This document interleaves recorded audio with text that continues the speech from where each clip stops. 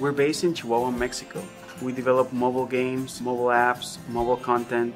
We're a group of talented graphic designers, painters, architects, musicians, illustrators, programmers. We started in 2006. We wanted to create something unique where the ideas of everyone could flourish. That's Inode.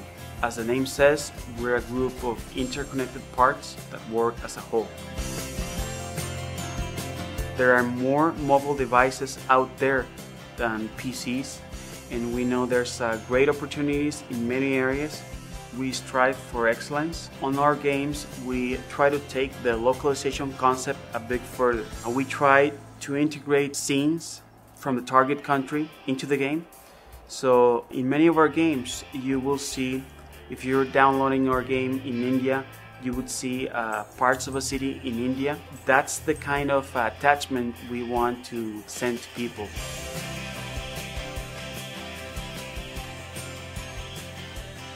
What's special about our games is that we send a message. You could say that it could be a philosophical message.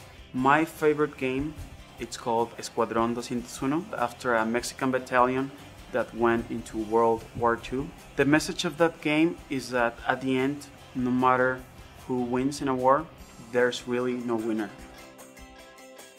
We started to develop for the Nokia store 3 years ago. One of the main reasons was that with Nokia, we could target several markets, several types of devices, and several types of users. At the beginning, it was just me and my brother. We had to pay the bills, had to pay the rent. The Nokia store helped us a lot. We could hire an additional developer, an additional graphic designer. Just the option of not having to find a publisher to publish your content is just a blessing.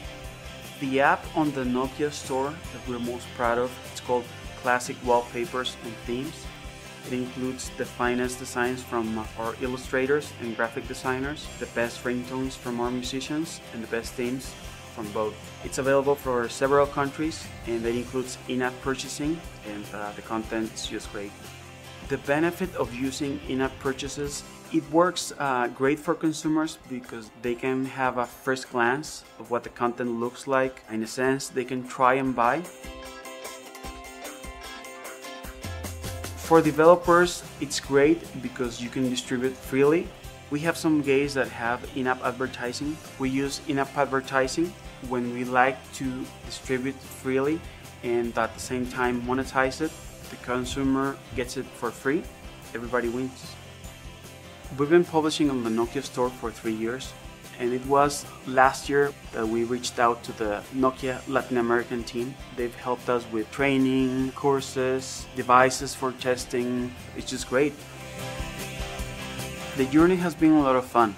At the beginning, the most challenging part was funding. So the Nokia store has been a blessing for us. From having 1 million downloads last year to 100 million downloads this year, that's a reflection on how much Nokia cares about their local developers. Moving forward, we see ourselves as a major player in gaming and content distribution. At the beginning of the year, we set ourselves a goal of 3 million downloads per day, and I believe shortly we'll be pretty close to that goal. So we're really happy to keep partnering with Nokia and developing for Nokia Lumia in Asia and delivering great content for our users.